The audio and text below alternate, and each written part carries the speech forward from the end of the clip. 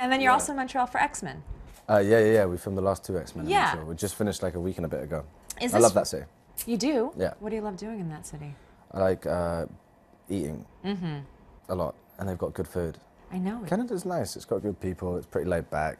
You can kind of just get on and do your thing. So I saw this film last night, and I think it made me lose my appetite. It starts off as kind of a nice satire set in the music industry, a little bit of a dark comedy, and then it gradually spirals. I play a character who's very ruthless in his ambition, and has tendencies to do bad things and say terrible things. So it was a lot of fun. 2 films here in TIFF. Yeah. You got Equals as well. Kristen Stewart, totally different premises. Yeah. Well, one is about doing anything for your job, killing your friends. The other one is about love, right? Yeah. Yeah. Was that refreshing? What's that like for you? It was a pleasure. I love the script, and Drake Doremus, who directed it, is just a phenomenal director. I loved his previous work, and getting the chance to work with him and Kristen on this, it was an honour.